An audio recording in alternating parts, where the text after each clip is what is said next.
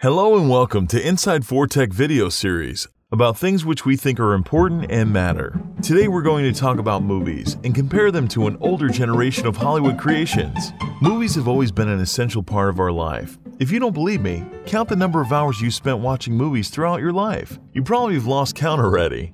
If so, then imagine how it affects our lives. It is actually really underrated. So if movies are this important, then it is important to watch and make good movies, with good stories as well.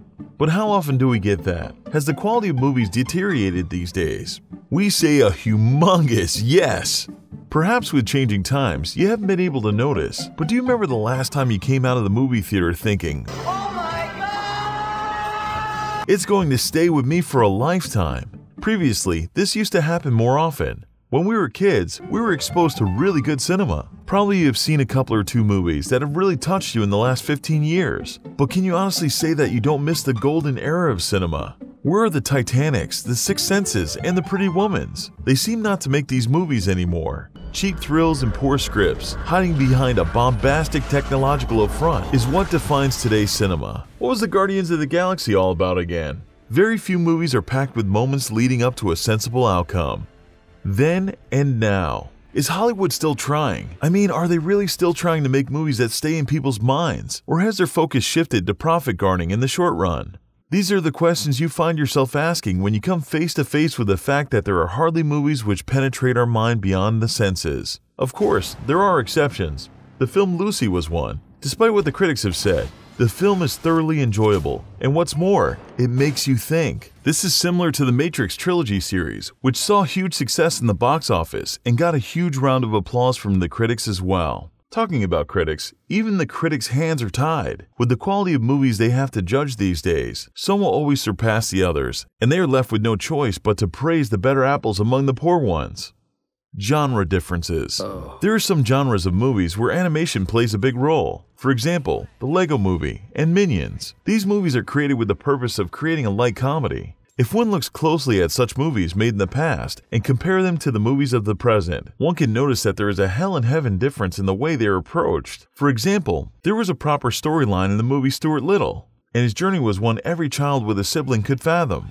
Fast forward to the movie Minions. It does not even have a basic plot. Children, who are the main target audience for an animation film, cannot really understand what is going on, and neither can the adults. One does not even think twice about the Minions once they leave the cinema hall.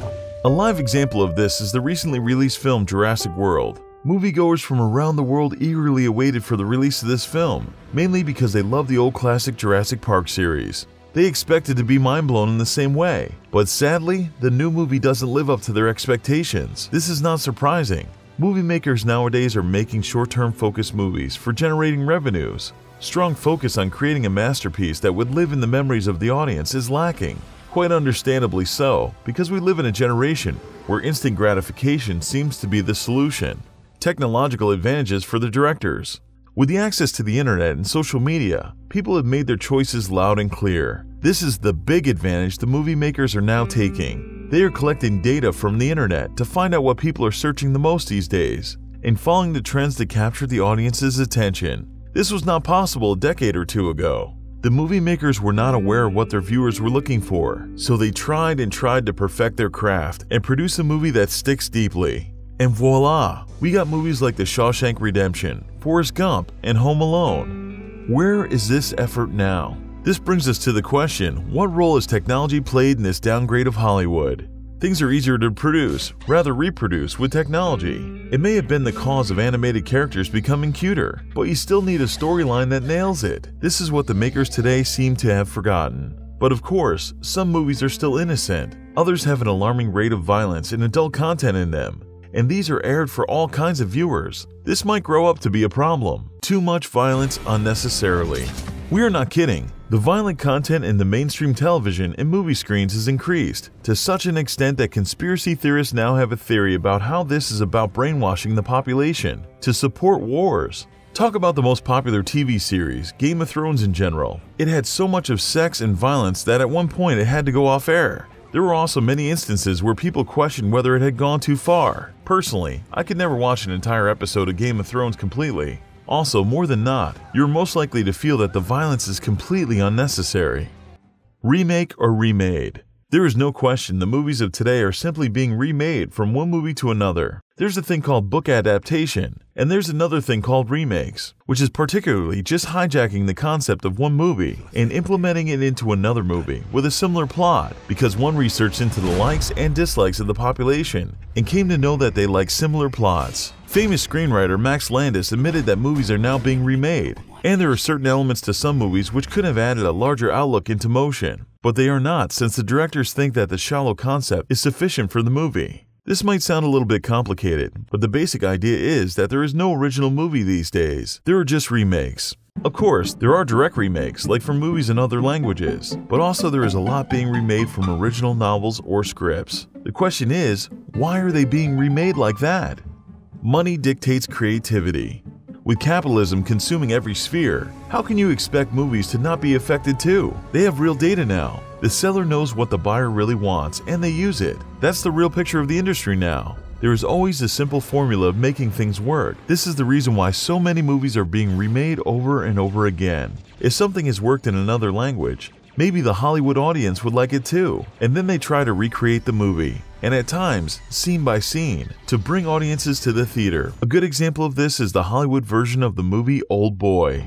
That's it. Bringing the audiences to the theater is the main goal, let alone how they experience the movie or what experience they are having. I think movie makers should concentrate more on this right now than ever, since the industry is facing serious threat from illegal piracy. If tomorrow the audiences feel that movies just aren't worth going to the theaters for, what would the makers have left to make money from? Special effects, anyone?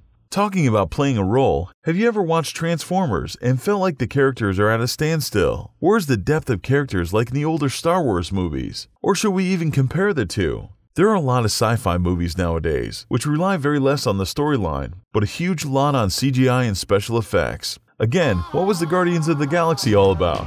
And it's not that it is only about this one movie, but you wouldn't really find anything going ahead with movies like Jupiter Ascending, especially this one, because it had the potential to tell a very strong story with strong characters. But alas, it disappointed us. The Avengers should really start building more movies about the individual characters. Why is Iron Man always the one who is to blame? This is another much-loved movie, which too has a lot of potential, but can be seen following the same path as the others. There was a time when art was said to be the reflection of society. If this is today's art, then should we be worried?